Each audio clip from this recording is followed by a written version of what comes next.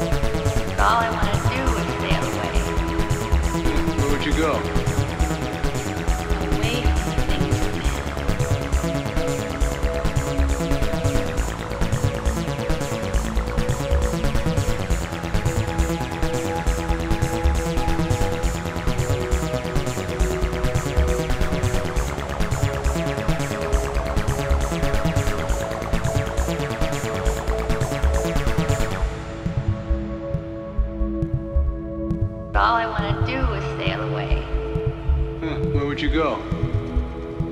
Away from the things of man.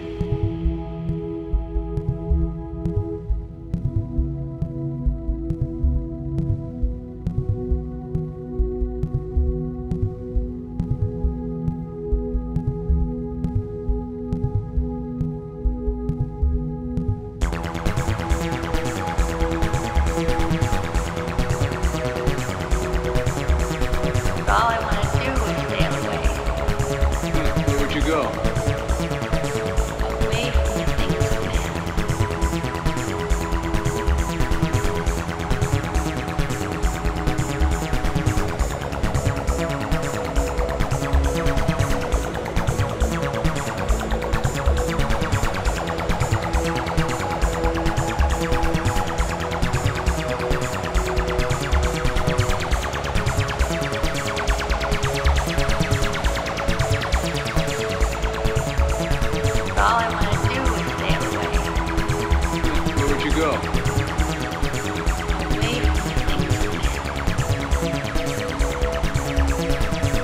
All I want to do is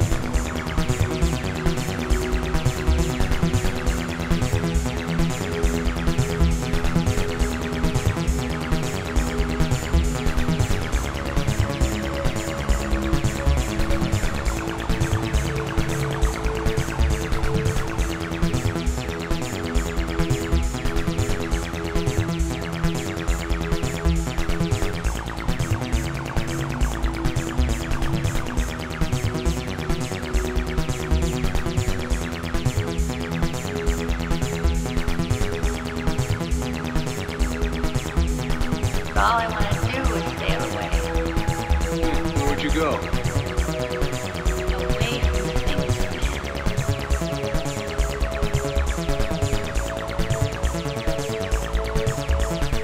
All I want to do is sail away. Where would you go? Away from the things of man.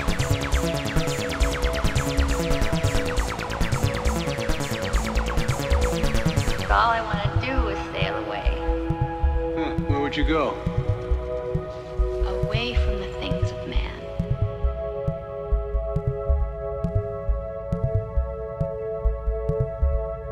All I want to do is sail away.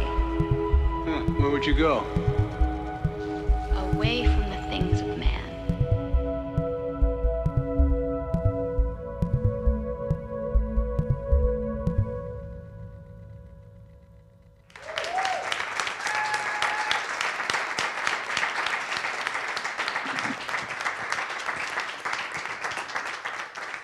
Next Expanse, everybody.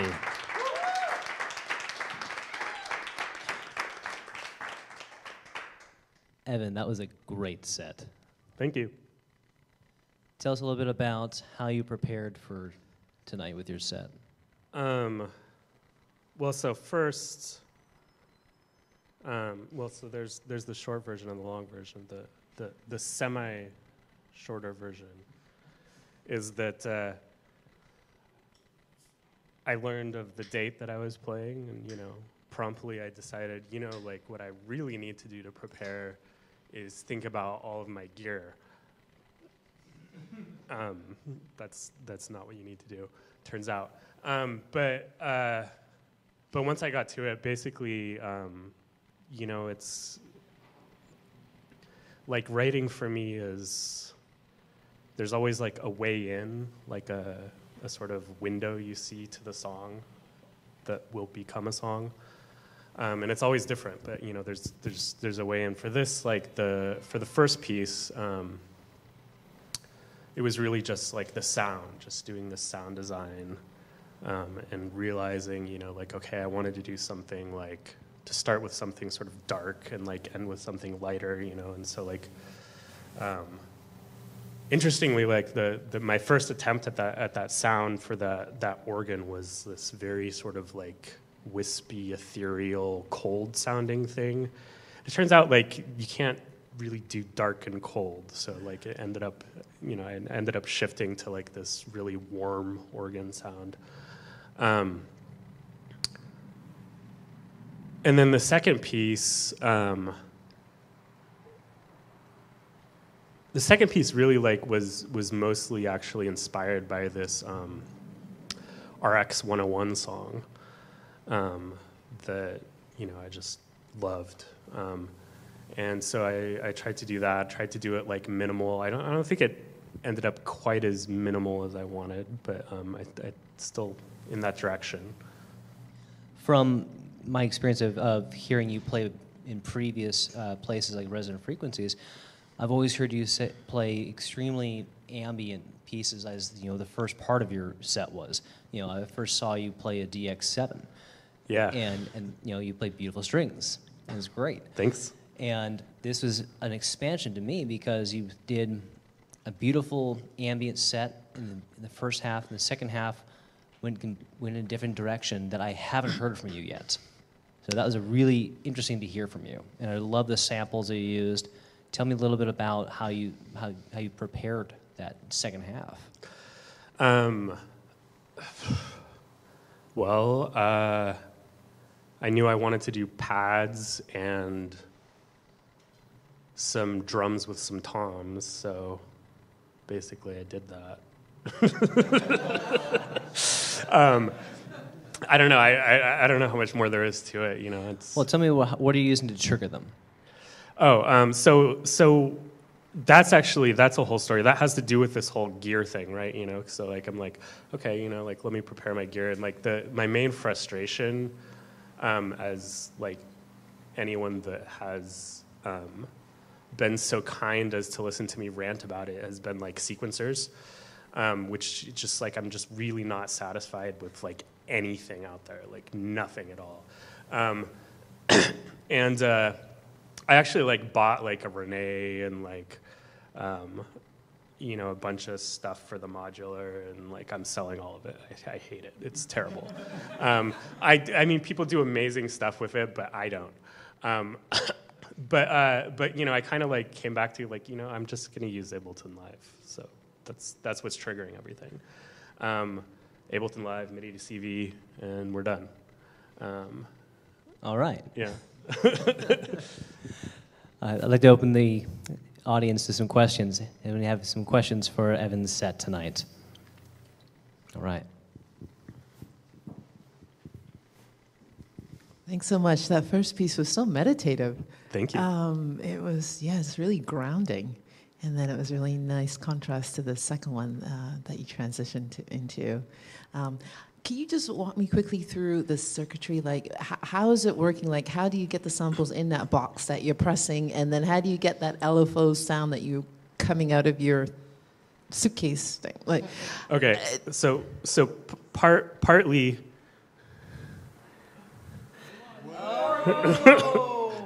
there's two more modules down here because they didn't all fit up there, but you know, welcome to the man behind the curtain, right? So the first piece was the K1M, which is this weird like kind of additive synthesis type of sort of sampled, but it's not actually sampled because they didn't have the memory, so they just put 128 sine waves that do something, and you layer them together. So it's a really weird synth, but it sounds great, I think. And then this guy was doing the pads in the other one. That's a JV 1010.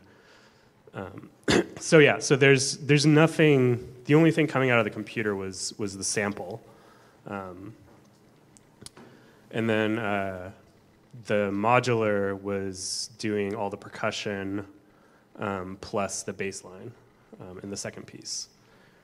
So I'm not really like making that much use of the modular actually. I mean, just percussion, which is kind of like that's sort of like why I ended up getting into modular in the first place. It's like, you know, I can get like I'm pretty satisfied with most polysynths in terms of like the sounds they produce, but like you need a modular, in my opinion, to do percussion the way that I want to do it, you know.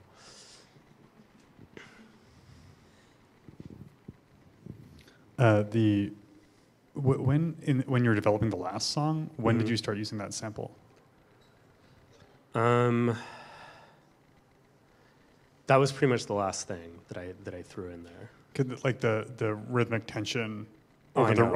over the runtime of that sample made the piece work for me, like through the repetition. Yeah, you know, I mean, I've actually, like, when I've used samples before, I have like cut them up and shifted and, you know, made them work with rhythm or pitch or something. This was actually like just really fortuitous.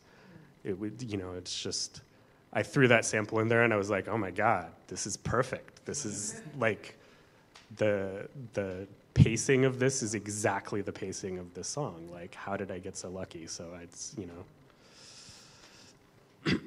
That song was devastatingly melancholy. It's funny that you say it was light. I was like, oh my God, so sad. It was good. I enjoyed it. Thank you. It's in a major key instead of like Locrian or whatever the hell the other one was. Thanks. I enjoyed your set. Thank you.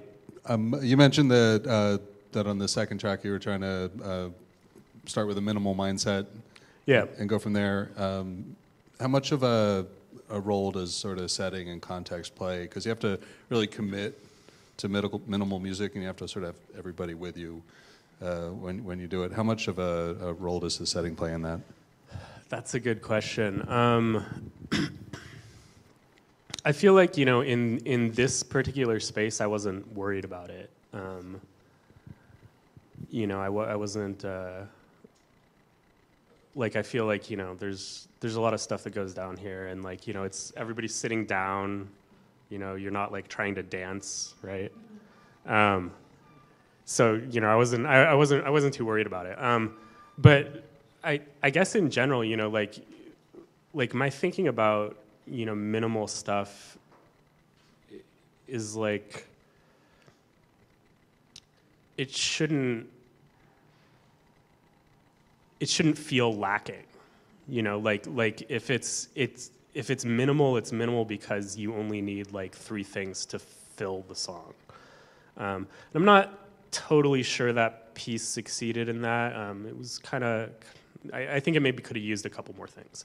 But yeah, in general, you know, that would be my approach to minimalism. You know, it's like, or maybe even, you know, like in the first piece, like you can, like that organ sound is interesting enough that you can just hold a note, and you're not like, where are the other notes? I don't know. Like it's fine, right?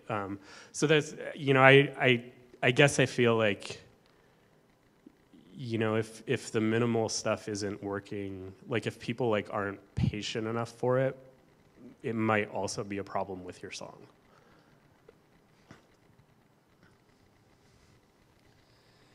Two-part question for you. Really enjoyed the performance. The first part was definitely meditative. I was wondering when you were preparing that piece, the sound design was really cool. It moved and shifted, and even though you know, it was kind of a minimal arrangement.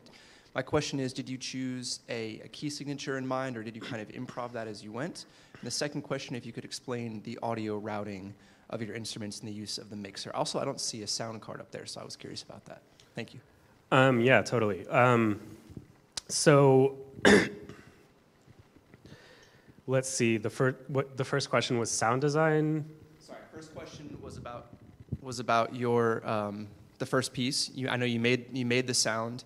And you played. Oh, right, Did you have a set key or kind of key? Yeah. So I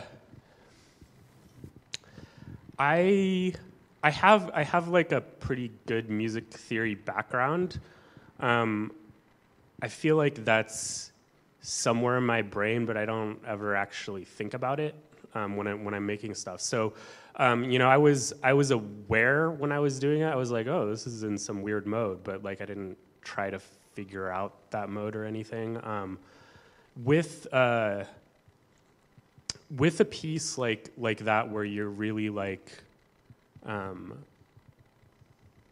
allowing the notes to stretch out, it's actually like the key you put it in is utterly essential, right? Like, I mean, like if you hear like there's a way in which the beat frequencies actually increase as you go up, you know, and so like it kind of made me speed up a little bit, you know, like as I'm doing the higher notes. So like you have to, like it wouldn't work in the same in any other key. Like it's you know, B whatever it is.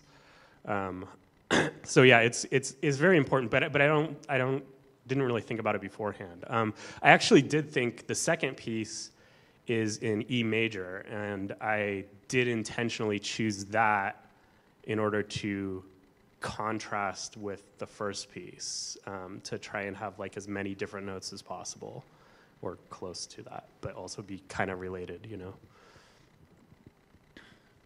Oh, and the second question. So the routing, everything that's a sound goes into the mixer. It's pretty much that simple. And I'm not, so you know, my sound card is straight out of the headphone jack, which, you know, obviously I wouldn't record that way, but it's fine for live, you know.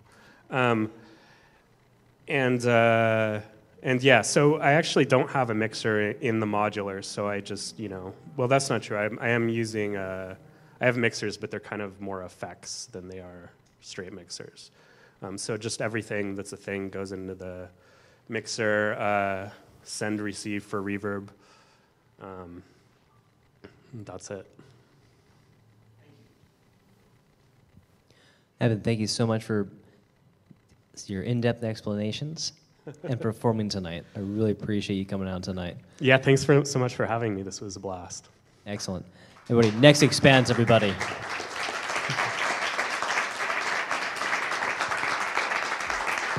And if you'd like to hear more from Evan, you can listen to his episode on North Beats podcast where I interviewed him. Thanks everyone for coming out to Peak tonight. Hope you all have a wonderful night. Good night.